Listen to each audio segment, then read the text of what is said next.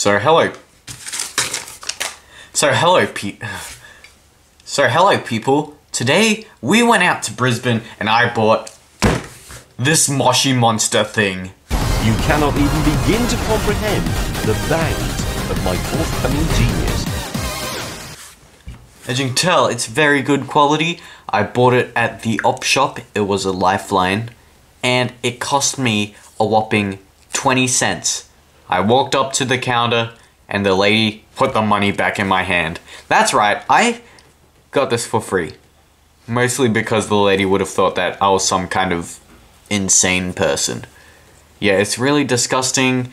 The whites, well, in real life it looks really dirty and weird, and it feels kind of weird. Well, whatever. As you can tell, it's legitness.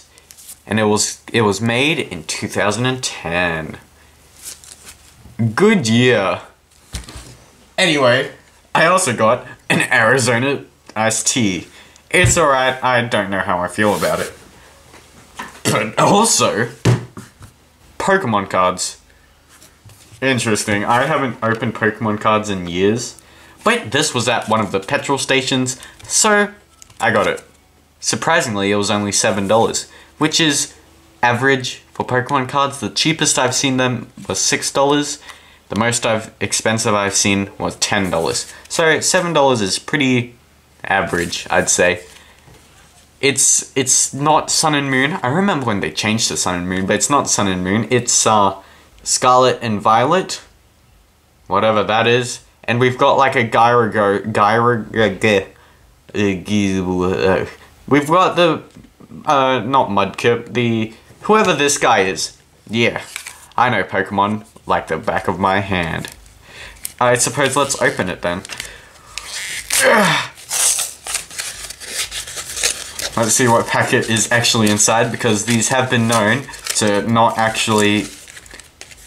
It's basically false advertising. And this one is false advertising. Now we've got some kind of dragon Pokemon. I suppose I'll call him, yes. That's the legit name. Yeah.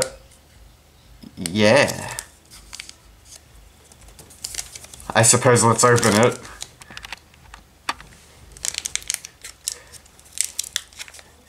Now, I'm not sure if there's a specific trick to opening these, or like the shuffle. So, I'm not too sure. I'm just gonna... Look, I'm just going to... Oh, hey, who wants to join my free gift card giveaway? There's your code. I hope you enjoy.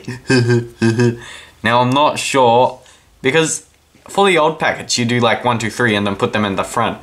But I don't know, because this is some kind of weirdo new generation, so I'm just gonna not do it and then see what happens. So let's flip it over and see. Wow, these cards look interesting. So we've got a Pineco. Yes. Now we've got a Flittle. Alright. We've got a Fuecoco. What kind of names are these? We've got a Drowsy. Amazing. We've got a Oink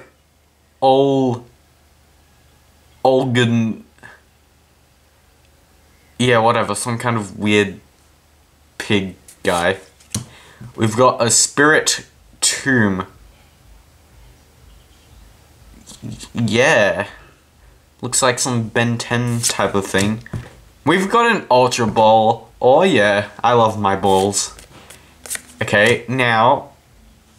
Is that like the reverse holo rare? Or not rare, but whatever. Yeah, we've got... Whatever this is, a Fidough. A Fidough. You know what? Okay, so how many cards are behind this one? Because I believe the rare should be next to that one. Alright, so these two I'm pretending aren't the rare. Okay, okay, so this first one, okay, that's the energy. Wait, this one might be the rare though.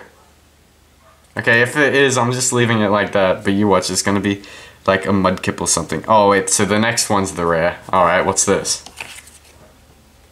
Oh wait, that's the rare. Wait, you get 2 rares? What?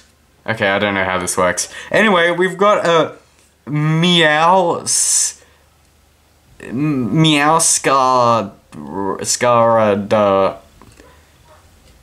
Yeah, I don't care. And then we've got the rare, which is a holo card. Wow! Oh my god, look how beautiful this is. It's a Dondozo.